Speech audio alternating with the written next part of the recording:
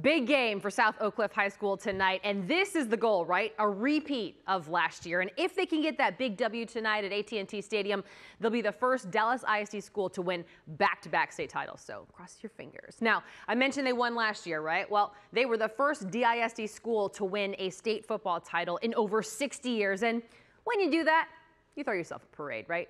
Well, I was there last year for this. It was incredible. The energy, the pride, the happiness. It was awesome, making history there. So, of course, the goal tonight, right, win and then throw yourself another parade. And let me tell you this, the community and the players, they're here for it.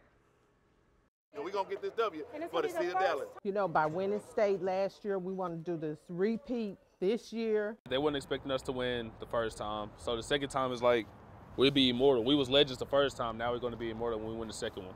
So again, kickoff tonight, 7 p.m. AT&T Stadium, taking on Port Neches Groves. And take a look at this tweet here from Dallas ISD Athletics. Let's set the UIL state attendance record. Hashtag Operation 60,000, encouraging everybody to wear black tonight at AT&T Stadium. Good luck, boys. Now, they're not the only ones who have big state championship games on today. Check it out. We've got all the information over on our website, WFA.com. DeSoto, Duncanville, Aledo, they've all got big games tomorrow.